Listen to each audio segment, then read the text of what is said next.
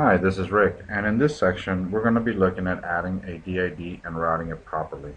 So let's get started. First, we need to make sure we're in our Vicidial administration menu, and we're going to go to inbound. Okay, now in inbound you see the sub menu, and you notice that we have for the in groups, for the DIDs, for the call menus, and for the phone groups. Okay, so let's go to show DIDs, and you can see there's a default and a test local one already. So we're going to add a new DID, and we have it right here. This is the one we're going to use.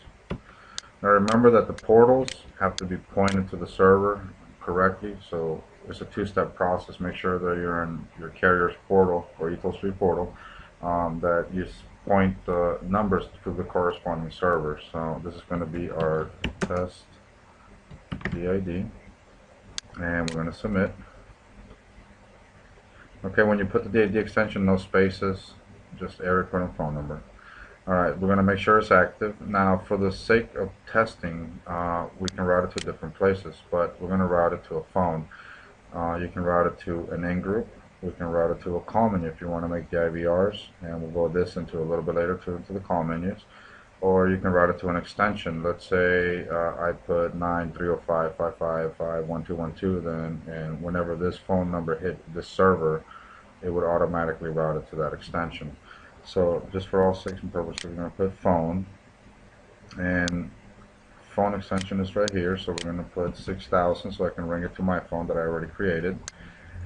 Server IP, we're going to set it here. Make sure that this is the server IP that the SIP phone that you're pointing it to is registered at. Okay, from this, we're not going to worry about anything else for the purpose of the test, and we're going to submit. Now, what we will do now is let's see if it works. So let me open up my Bria, and let me go ahead and select. I have account 6, which is the account 6000, and I have my other account so I can make the phone call, so I can make a ring from one to another. So we're going to put 85522280308. And let's see if it shows. So I'm going to call this number, and as you can see, I got an incoming call from this particular number on my account 6, which is my extension 6000, so which means it's working.